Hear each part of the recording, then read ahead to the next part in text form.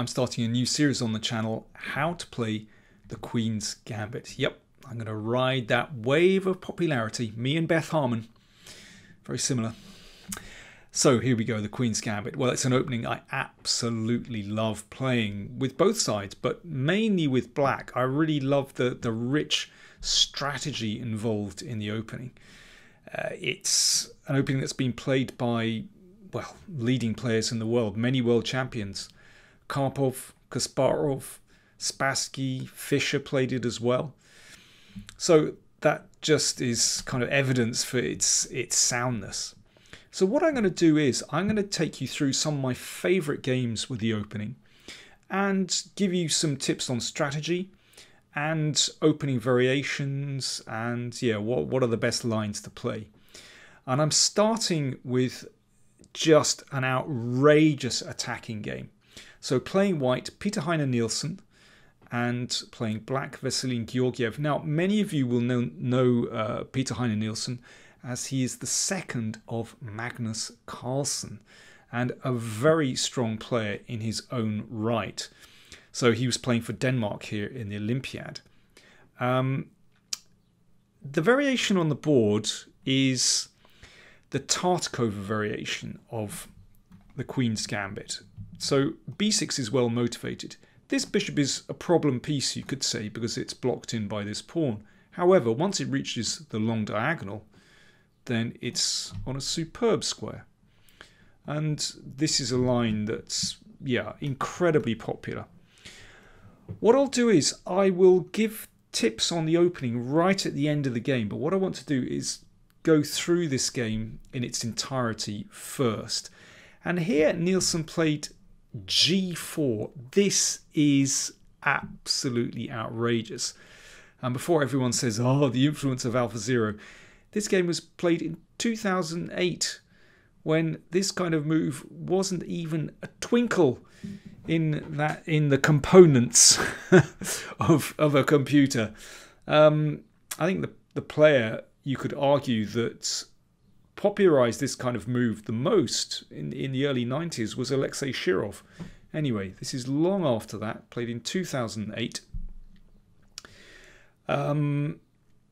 It's an outrageous move, very, very rare in this particular position, but in some ways well motivated because, of course, white is trying to exploit the fact that this pawn is on h6, and with g5, white can open a file. And then the rook will follow, and white still has the option potentially to castle queenside. Well, black reacted by taking on c4. You know, they always say to meet a wing attack by action in the center. But this one didn't work out so well. And after this, actually, instead of playing g5, probably not the best, Peter took on f6, and this is very powerful because after this, white is ready to spring open the position with g5. So the game went like this: bishop b7, g5, sacking another pawn.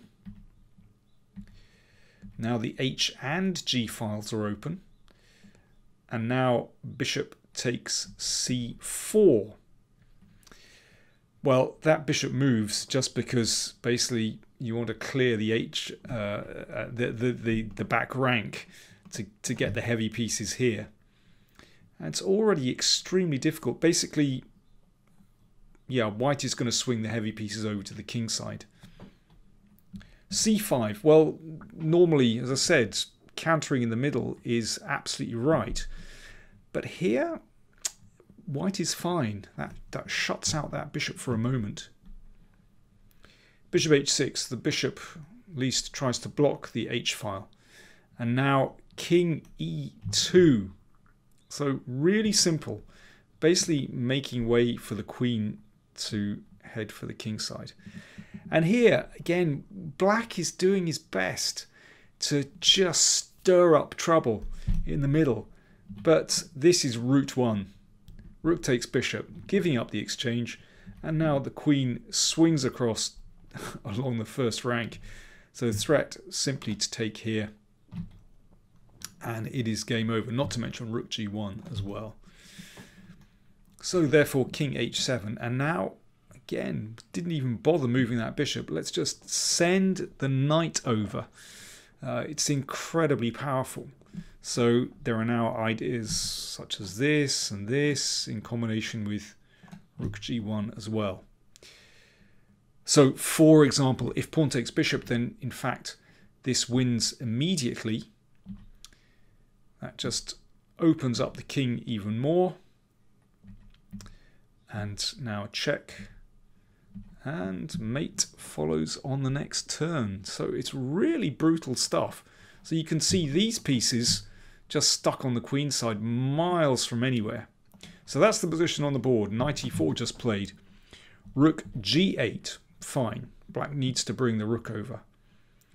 Here bishop d3 is actually very strong, but queen h5 also a very good move.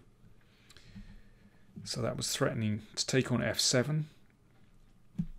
And bishop d3, again, it's quite a slow move, but actually that is winning. But Peter went for knight g5 check, also pretty good. Rook takes and queen takes. And now a very subtle move, queen f4. So in this position, white is a whole rook down. That bishop can be taken. And yet that quiet move really leaves black in terrible trouble. You know, my computer tells me that rook g6 is the best defense, but how one is supposed to find that in a game? And even then, white should have good winning chances. But anyway, in the game, that was taken, and now it's all over. If rook g6, we can take this and play that, and black has to give up the queen, and yeah, it's going to be mate. So after rook h1, bishop takes d5, queen h6, and now the queen drops on d8, and it's over, basically. And this is really nice. Basically, the heavy pieces come in for the kill, and now it is force mate. I quite like this because we go around the houses a little bit. That was actually, this is the final move of the game. Queen h4. Here black resigned.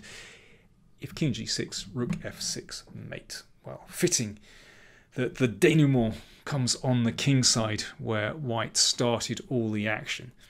Now, just a fantastic attacking game, I have to say. Some really subtle moments. I love it when the queen just nudged back to f4 and black is still in massive trouble there. Let me go back to the opening and look at this. After b6, the most popular continuations are simply bishop d3 and castles. That's one very straightforward way for white to play, followed by queen e2 and rooks in the middle. Another way is bishop e2. This was played in a lot of the Karpov-Kasparov games in their matches in the 1980s.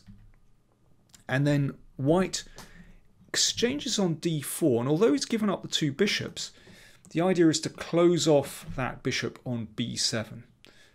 But, I mean, there are plenty of ways for black to play that, but I'm just saying that's actually the main line.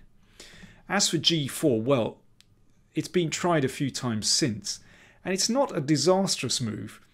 If this is taken, then white gets the pawn back on d5. That was actually played in the game between Grishuk and Leko, typical of Grishuk to play this line, and Grishuk actually managed to win that.